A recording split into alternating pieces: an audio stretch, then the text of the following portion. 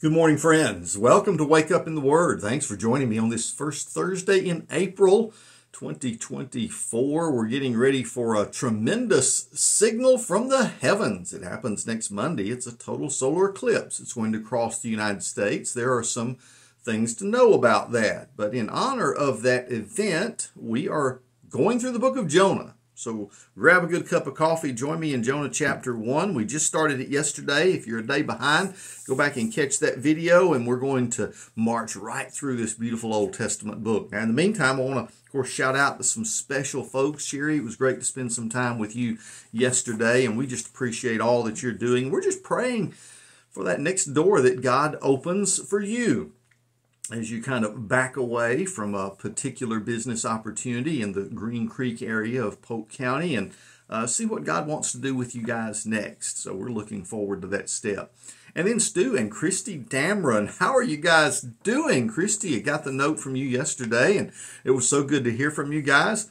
Talk about going way back, all the way back to Valdosta at Perimeter Road Baptist Church and some of the great times we had together in ministry.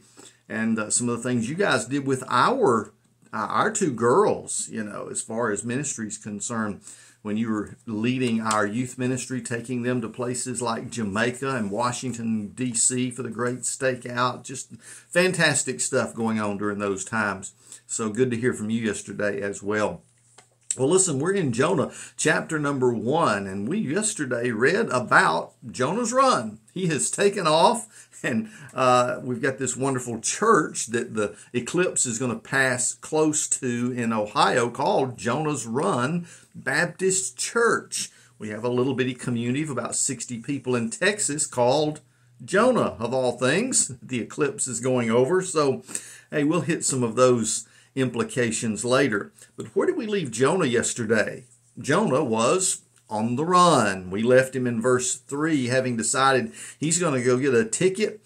He's got a ticket to ride, riding all the way to Tarshish, he thinks, until we get to verse number 4, when something happens. Now, I'm reading from the Christian Standard Bible, and I'll be quoting from time to time from Dr. C.E. Autry, a late professor at the Southwestern Baptist Theological Seminary, who wrote a tremendous book about revivals in the Old Testament back around 1960. And in it, he deals with Jonah and this situation, but he was, of course, using only the translations he had at the time, like the King James Version and perhaps American Standard. And he makes note of something that is interesting about this particular verse, verse 4.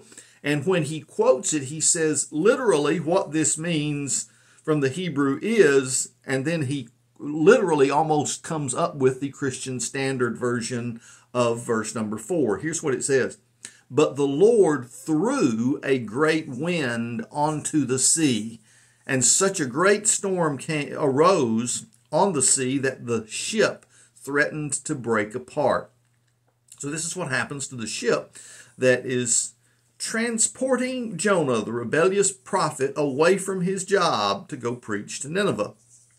With that kind of impression, you know, some versions don't make it quite that strong, but that's exactly the way it reads in the Hebrew. It's like the Lord threw a great wind onto the sea. Now, if you have to ask yourself, why is it that the sailors realized that this was something out of the ordinary? Listen, sailors in those days were not ignorant fools. They knew how to watch signs and signals from the wind and the sky, and when it would be fair weather to sail, they sometimes were surprised, but if there was a storm coming up, you could see it coming from a distance. There was something different about this one, and what they thought was going to be very fair weather for sailing, all of a sudden something takes place that was out of the ordinary. That's why we have recorded here that the Lord threw a great wind onto the sea. Well, the sailors in verse 5, it says, reacted with fear. Yeah, it says they were afraid and each cried out to his God. So we have apparently a kind of a multicultural crew here. Who knows what backgrounds were represented, what countries were represented from these folks who sailed on the sea in Jonah's day.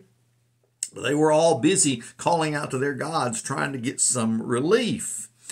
Well, it says they threw the ship's cargo into the sea to lighten the load. And meanwhile, Jonah had gone down to the lowest part of the vessel and had stretched out and fallen into a deep sleep. Some have said that a guilty conscience is something that makes you go to sleep because you don't want to be awake thinking about your circumstances. So you often seek that relief from your guilt in sleep. Well, Dr. Autry said that, one of the folks that sleeps the best is a backslidden Christian, no concern for others and no concern for their own spiritual condition. They can get away from it and seem so complacent and just not worry about it. They sleep pretty good. Well, sleep was something that had come upon Jonah perhaps because of relief. Perhaps he was thinking, I got my ticket. I'm on board now. Whew! We're on our way, getting away from God's call to go preach to those Ninevites that I don't like. I hope he destroys them soon because I don't like them. And so Jonah is in this particular state, all of a sudden feeling the relief of the escape. I have gotten away from God. Friends, you don't ever get away from God, my friends. Try that sometime. Doesn't matter if you go to Antarctica or Mars. God is wherever you go. And so Jonah discovered that the hard way. It says that here he is, sound asleep, when in verse 6, the captain approached him and said, "What are you doing sound asleep? Get up, call to your God, and maybe this God will consider us and we won't perish."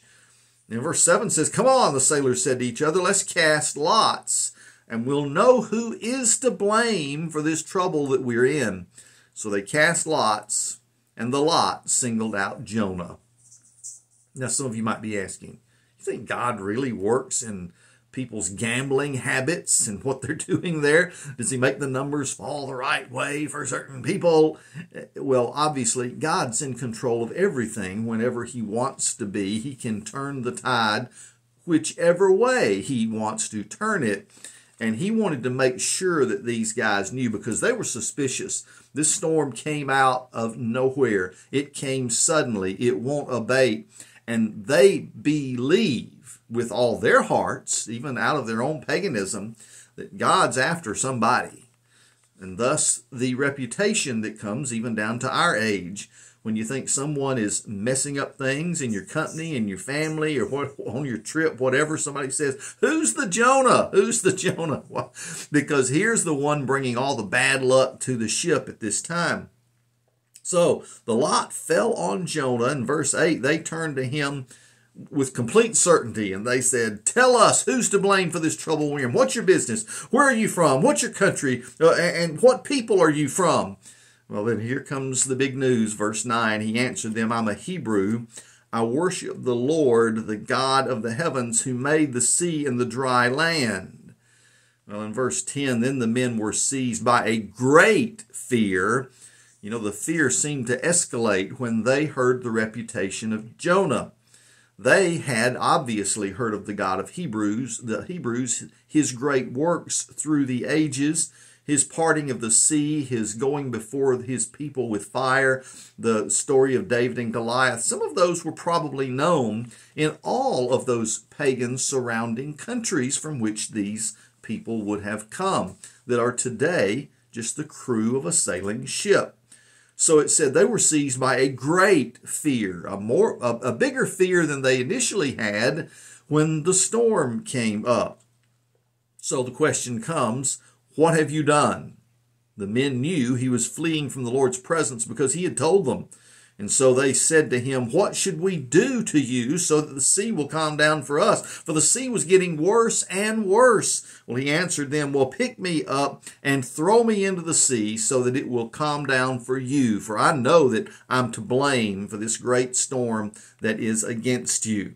Nevertheless, the men rowed hard to get back to dry land, but they couldn't because the sea was raging against them more and more. So they called out to the Lord, "Please, Lord, don't let us perish because of this man's life, and don't charge us with innocent blood, for you, Lord, have done just as you pleased." And then they picked up Jonah and threw him into the sea, and the sea stopped its raging. the men were seized by great fear of the Lord, and they offered a sacrifice to the Lord and made vows. Isn't it amazing, Dr. Autry points this out, that the first revival that takes place wasn't in Nineveh. The first revival took place on this ship from a group of pagan sailors who realized that God was in the storm. Folks, got a lot of storms coming these days. Will you be able to see God in the storm? We'll pick up right there tomorrow as we continue this beautiful story of the prophet Jonah, the revival at Nineveh, and the eclipse that's coming over the United States. Hey, God bless you. We'll see you then as we wake up in God's Word.